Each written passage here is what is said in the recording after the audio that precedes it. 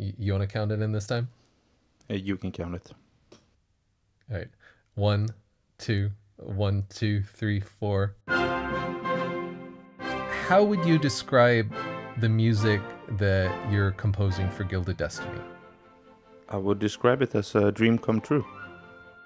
Hi everyone, I'm Marc, a producer for Gilded Destiny. Today's Dev Diary will be more of a podcast format, where I'll be interviewing the composer for the soundtrack for Gilded Destiny. Our composer, Skoog, is based in Sweden and has worked on a number of film scores and other projects. He recently was a finalist, being awarded second place in the Puglia Soundtrack Awards, where he was considered for his recent work on 3 films. Well, without further ado, let's meet John. So, John, welcome. Thank you. Thank you. All right, so let's kind of just jump right into it. Yep. So let's get to know you a little bit.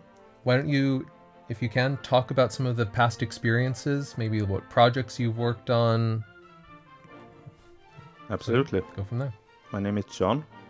I've been a media composer for 5 years now, focusing mainly on film, TV, and done some documentaries and commercials in the past. But this, Gilded Destiny, is actually my first game to write music for. So yeah, of course, Really? I'm very excited. Nice. How is it different versus working on movies? Ooh, Like, it's have you come across anything? I'm just speaking from vague experience because, like I said, this is my first game. Right, and obviously your experience is heavily influenced by the back and forth that we've been having in the development process. But that process is very, very similar with film, feature film or short film as well, actually, because I need to. It's easier and more productive to have someone to throw ideas at, and they tell you what they don't like and what they like in everything in your work. So you sort of create the score together more often than not. So it's a true collaboration from start to finished product, and it's the same thing here, I think. There are some different things, not just game versus film, but since the game is sort of focused on a specific type of music, whereas a film, it's quite limitless what you can do with electronic music and orchestral music. But since we focus only on a specific type of music, it sort of became a bit limited than I would say a film is. Right. I guess we gave you some very specific requirements about Gilded Destiny and what we were looking for. Yeah. So how would you describe the music that you're composing for Gilded Destiny? I would describe it as a dream come true. What I mean with that is that when I started learning the piano, studied classical pianist, I went to school and everything. I really liked classical music myself. And then I realized no one buys classical music that is written by someone that is alive today. So that doesn't make sense. But a friend of mine introduced me like, why don't you do film music? And film music is not a genre in specific that is film music, because film music serves the film. So it can be any type of music, which I love actually. But the thing is,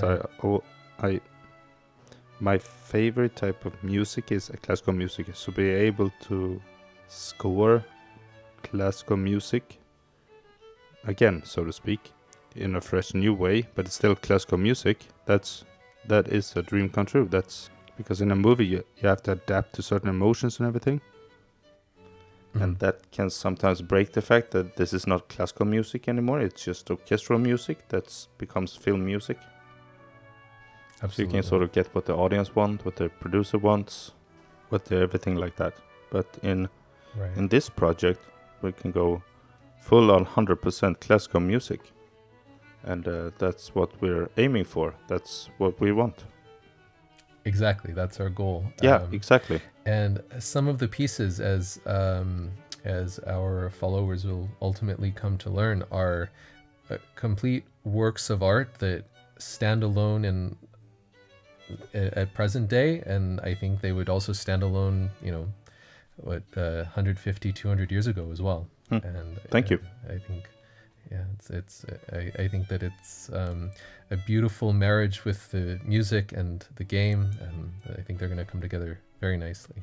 Yeah, with Gilded Destiny, one of the things that we're trying to do is just really be very true to the time period. Yeah. Yeah, and I know that some of our feedback to you sometimes has been make it more authentic, make it more true to the time period. This is great, but we can hear a bit of modern influence. Yeah. And really trying to stay true. So that's amazing, that feedback, because that way when I try to fly off, you will drag me down, and the same way in reverse as well. So it's working very, very well. Why don't we discuss some of the back and forth that we've had as we're composing? So I guess, what were some of the challenges that you faced in composing,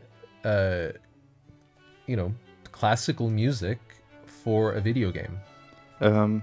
Well, to start with the first one, the process, it's sort of, in rough terms, I would write something and I would send it to you, and you would approve, and you would tell me what you didn't like, what you like, and we go back and forth. I would have made changes, I would have completed them, or I would just get rid of it and start all over again. So it's very intuitive that way, I think. It came from nothing, and I was like, what do you think of this? I would like this, but we don't like that. And back and forth, and total collaboration all the way, I think.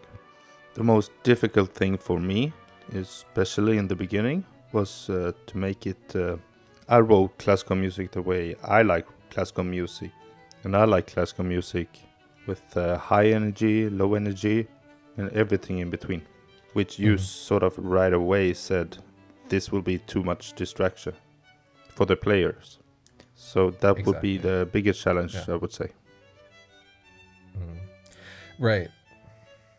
As someone who likes classical music, as a musician, that was one of the hardest bits of feedback to give. Yeah.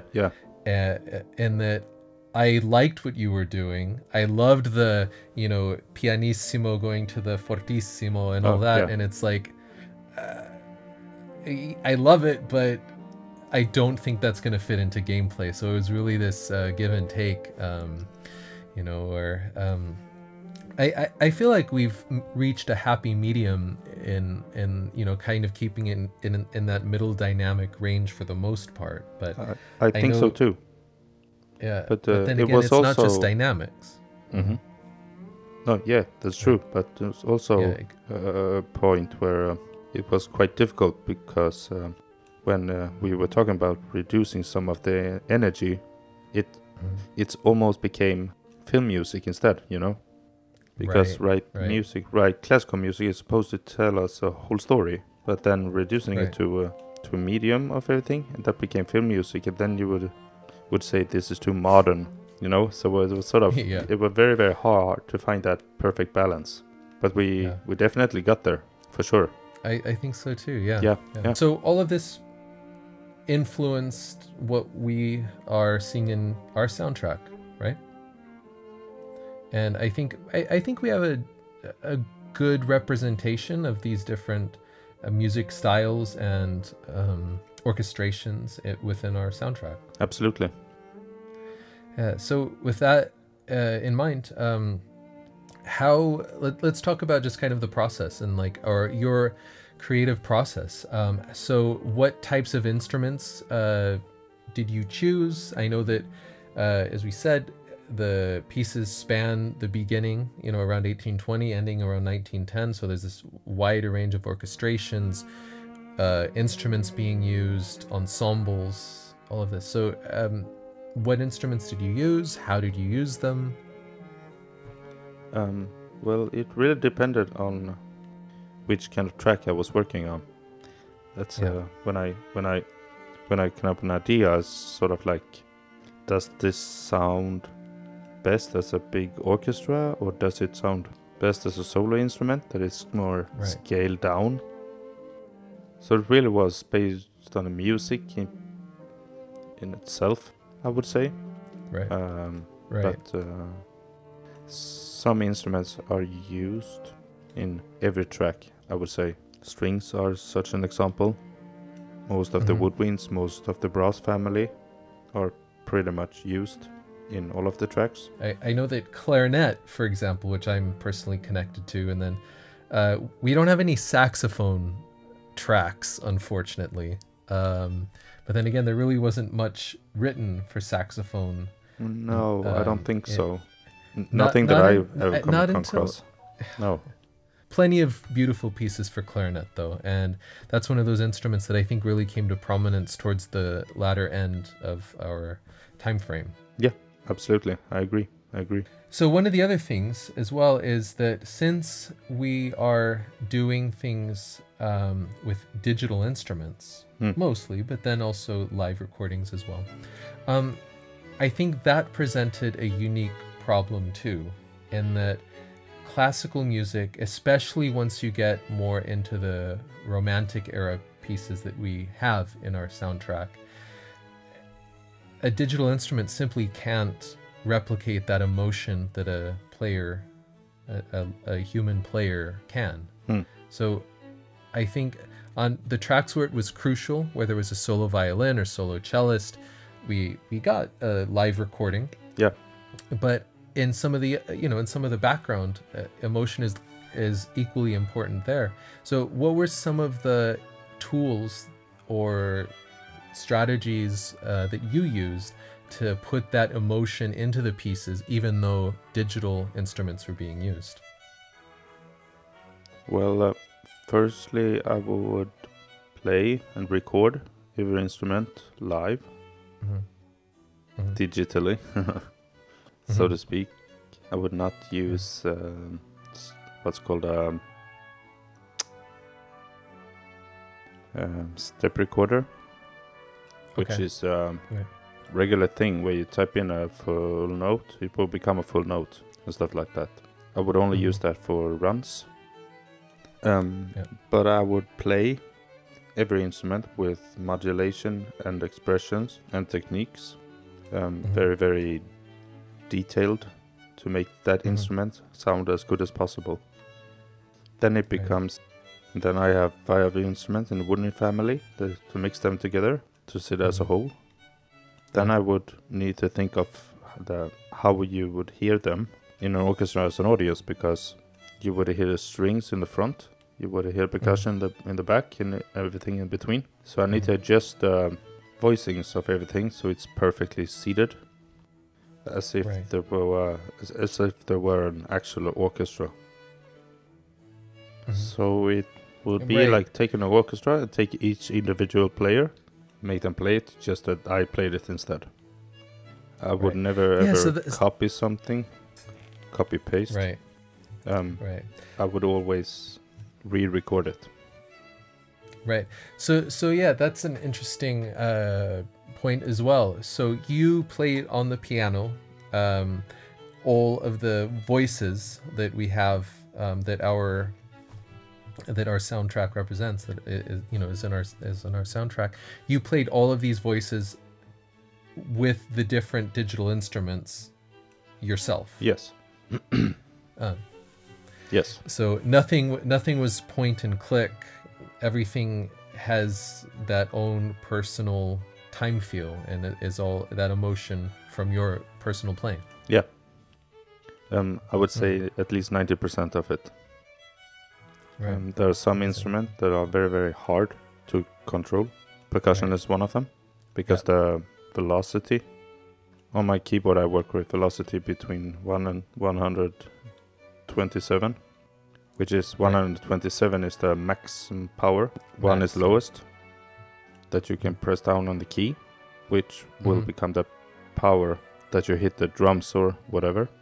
Right. And it's very, very hard, because if you clash a cymbal at the 90, it will sound very, very loud. But if you clash it at 85, it will sound like nothing, like half the power. Sometimes I would do it so it sounds quite equal. Right. Interesting. Yeah. But also, like I cool. said, only on the instrument that is very, very hard to copycat on the piano of the velocity. Right.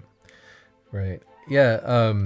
I know that I could tell that mixing some of the digital instruments was a challenge.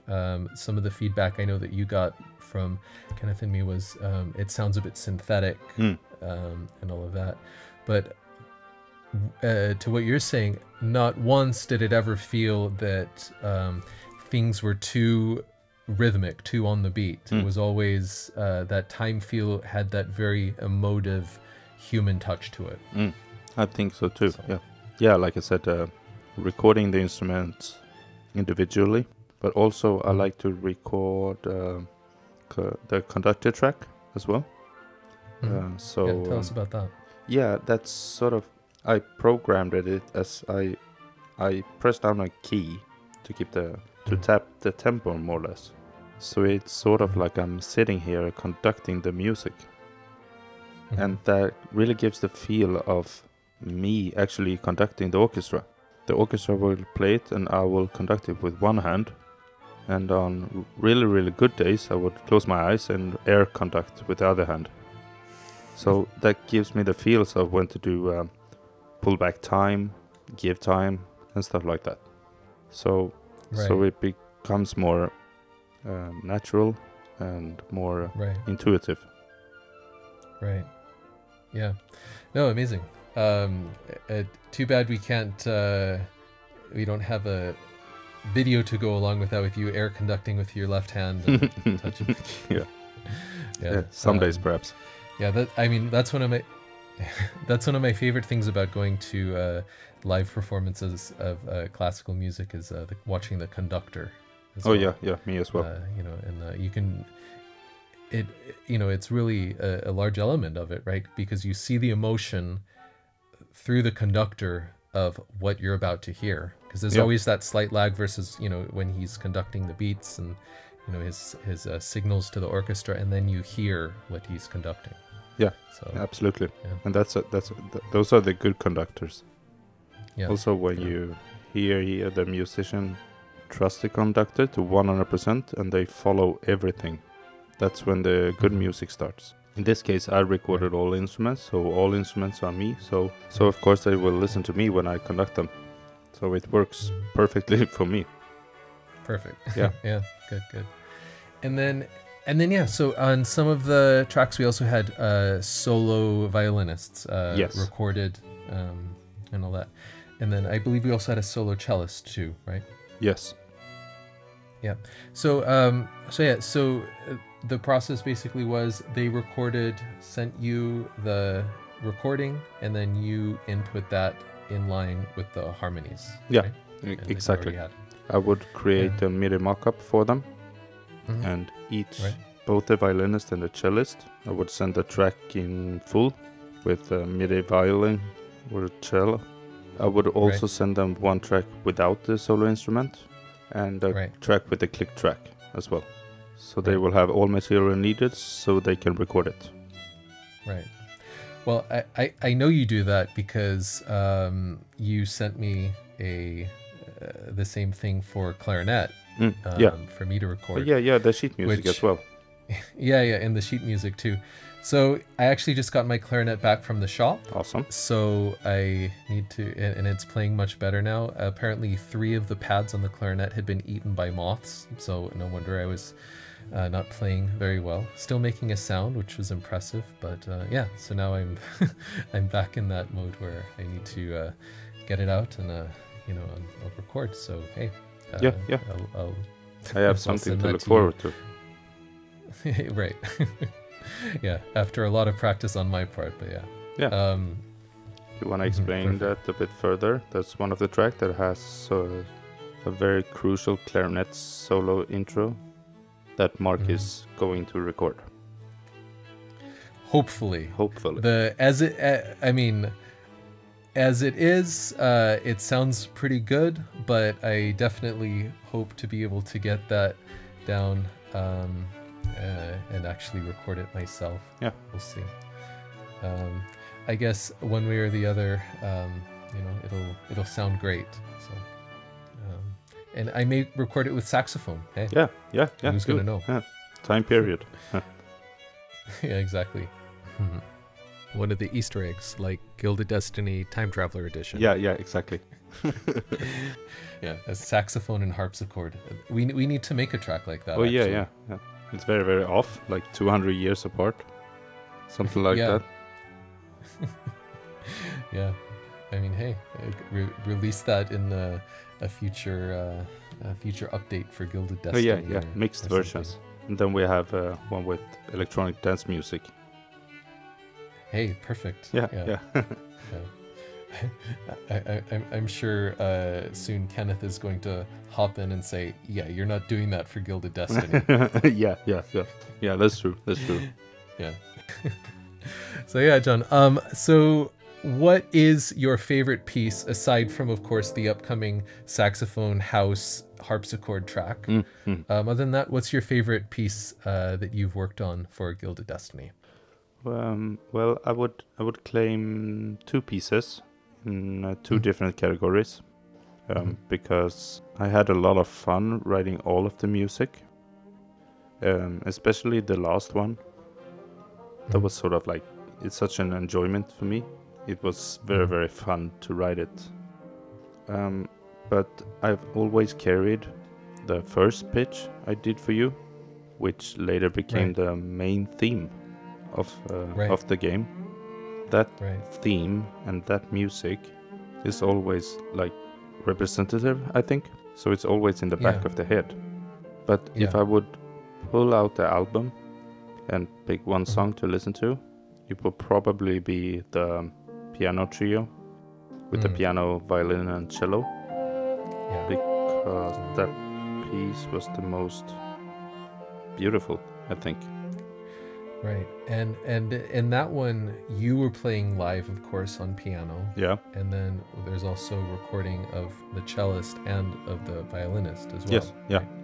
Yeah. From different parts of the world, which is amazing, I think. Yeah, because remote work and everything, but...